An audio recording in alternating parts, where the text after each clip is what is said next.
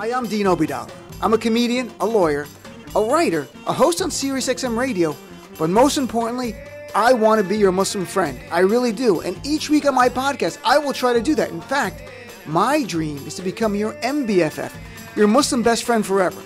And if you have already a Muslim friend, why not have a second or a third? Just having one sounds kind of racist, doesn't it?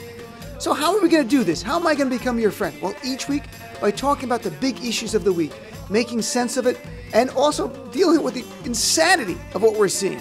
I'll be joined sometimes by elected officials, political comedians, or newsmakers. And to be clear, while I really do want to be your Muslim friend, I have no desire to get you to convert to Islam. But what I do have a desire to do is make you smarter while make you laugh.